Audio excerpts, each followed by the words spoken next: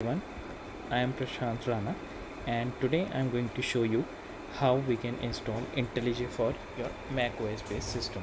So for that, first we need to go to Google and search IntelliJ download for Mac, and you need to go to the website jetbrains.com as it's owned by the JetBrains, and you need to download from this website.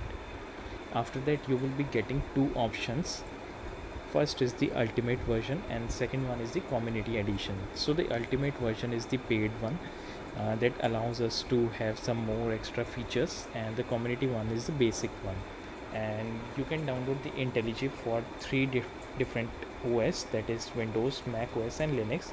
And I am going to download it for the Mac OS, but in the Mac OS you can download it for the two processors. One is the Intel based and the other one is Apple Silicon based. So the difference between the two is Intel based is the old processor that Mac uses, but the latest one, M1 and M2 processor that Mac uses in its Macintosh based systems, are Apple Silicon based. So I'm going to download the same Apple Silicon based .tmg file, and I'm going to download the community edition of IntelliJ. So I have started downloading the same .dmg file, and it might take some few seconds depending upon your internet connection.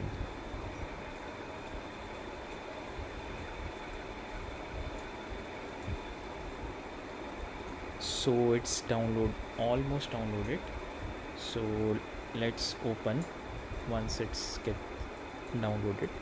So it is downloaded now. Let us open this file, and we just need to drag the same file into the applications folder, and it has been copied. And now we can open the same file, IntelliJ IDEA,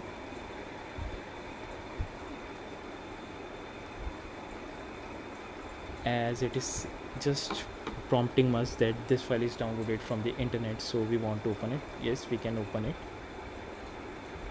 We need to accept the term and conditions, continue. Data sharing, I don't want to send my data. So yeah, we can set up our project now. So if you have any existing projects, you can open, or if you want to set up a new project, you can click on new project. So I wanted to give my project name Java project, and I wanted to choose location. I wanted to set up here and the downloads folder. Okay, so downloads IntelliJ projects. Okay, and based upon your JDK, you can specify which JDK you wanted to work with. So I am just selecting it here as JDK 17, and we can now create the same. So my project has been created, and now we can just simply test and run.